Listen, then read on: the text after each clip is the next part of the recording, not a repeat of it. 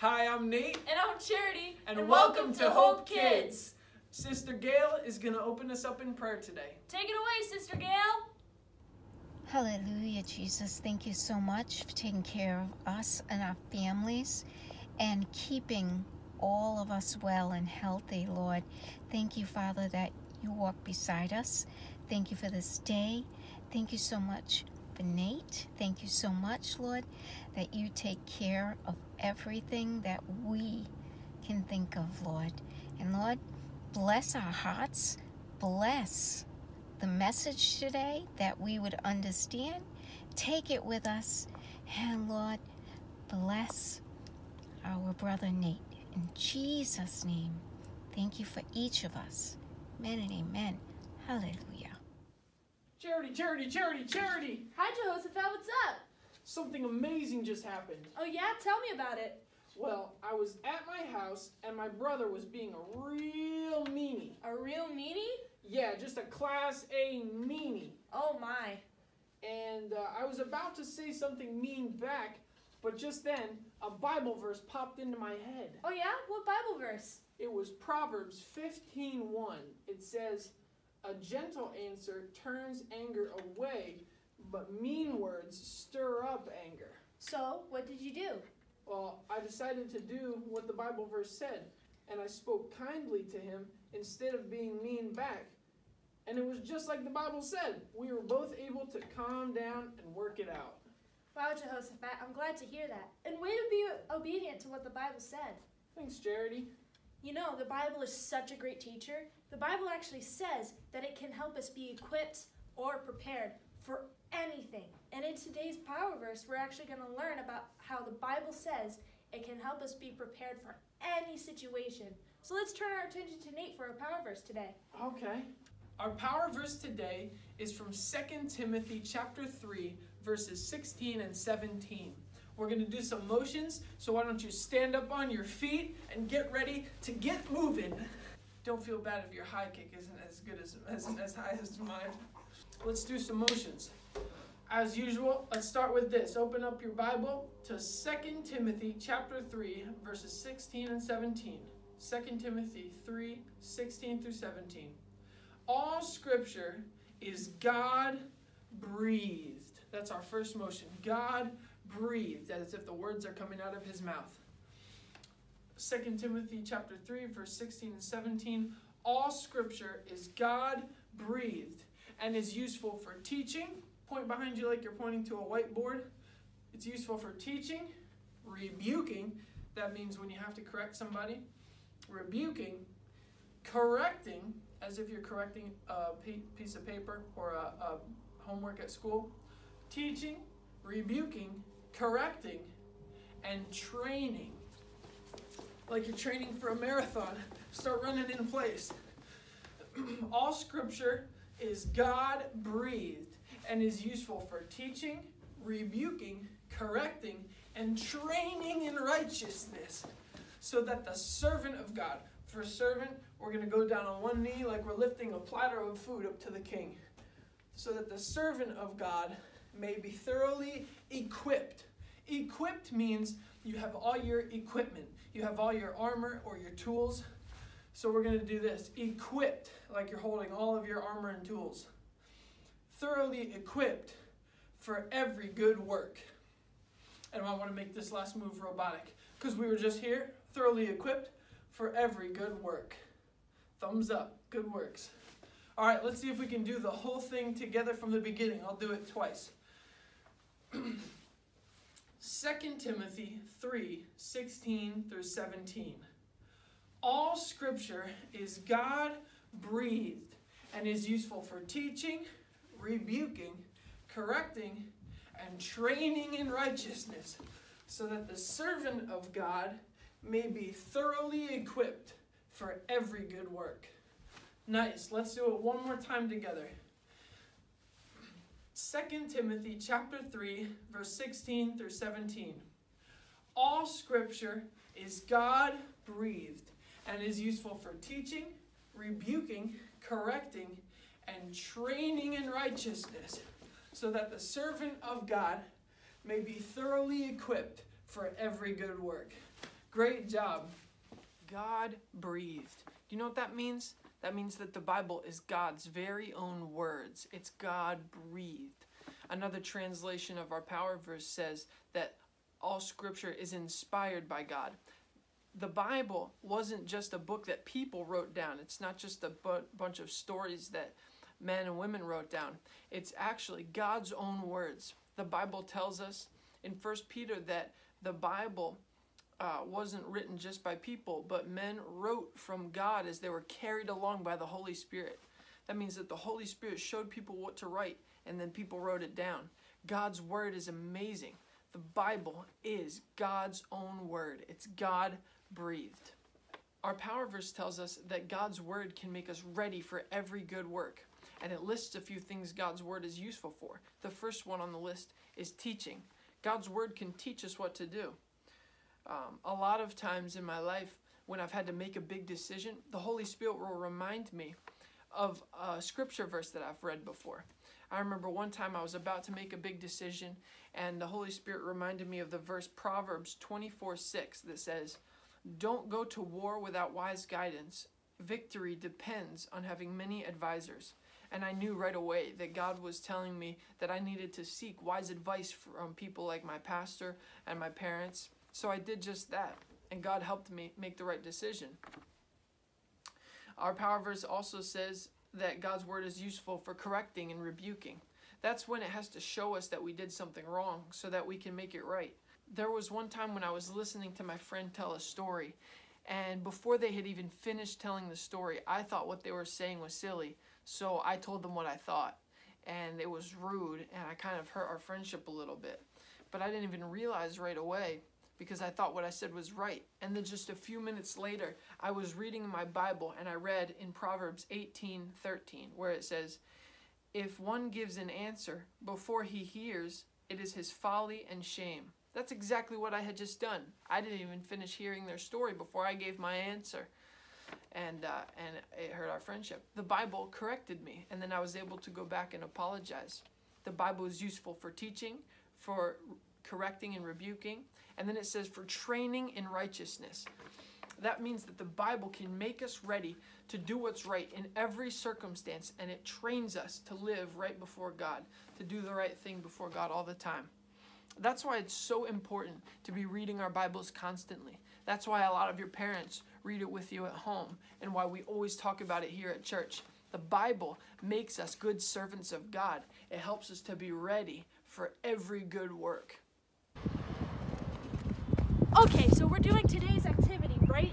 So, if you regularly attend Hope Kids, you should have received a letter with a bunches of pieces of paper filled with today's power verse, right? So you're going to want to get those out along with some tape. Now in the Old Testament, it says that God gave the Israelites instructions to keep God's word in their heart. So Mr. Lou is actually going to read that passage from Deuteronomy. Take it away, Mr. Lou. Hello, kids. This is Brother Lou, and our passages for this week are from Deuteronomy 6:4-9. And it says, "Listen, O Israel, the Lord is our God. The Lord is one. And you must love the Lord your God with all your heart, with all your soul, and with all your strength. And you must commit yourself wholeheartedly to these commands that I am giving you today. Repeat them again and again to your children. Talk about them when you are at home and when you are on the road, when you are going to bed and when you are getting up. Tie them to your hands and wear them on your forehead as a reminder. Write them on the doorstep of your house and on your gates." So there you have it. Always keeping the Lord's word in mind and in your heart and in all that you do. I miss y'all, and have a good week, and hopefully we'll see you again soon enough. Bye now. Thanks, Mr. Lou. So, it said in our passage that the Word of God should be in our hearts, and we should talk about it all the time. Meaning that when we wake up, we should talk about it when we go to sleep, and we should talk about it with our friends and family and when we go to work and school. So, here's our activity today. you have 2 minutes to take the pieces of paper with the power verse on it and tape it all over your house. And you're going to tape it to your door, you're going to tape it to a chair, you're going to tape it to any family member in your house, and then the rest go everywhere. But the catch is you have 2 minutes to do it. Do you think we can do that? I think we can. So remember, door, chair, family member, and then the rest go up wherever you want. You have 2 minutes to complete your task. Ready? 3, 2, 1, go!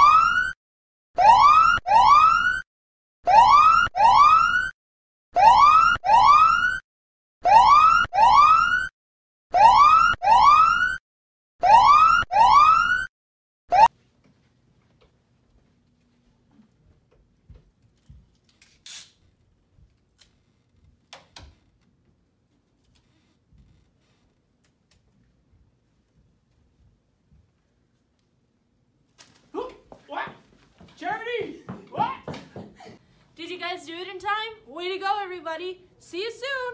Yoink. Way to go, everybody.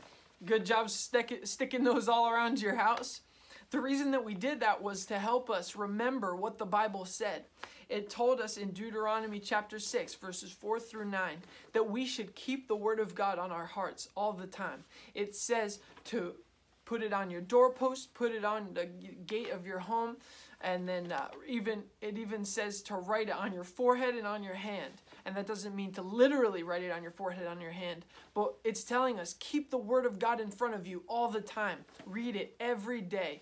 It's really important. I have a specific time that I read every day, and then all throughout the day I'll read. Whenever I get a free minute, I'll read my Bible and pray and spend time with Jesus alone. And it's amazing. If we make sure to read our Bibles all the time, then God will put it in our hearts. And then whenever we need it, the Holy Spirit will remind us of what we read, and we'll be able to do the right thing. I'm going to put the power verse right here, and I want you to say it with me a couple of times. You ready?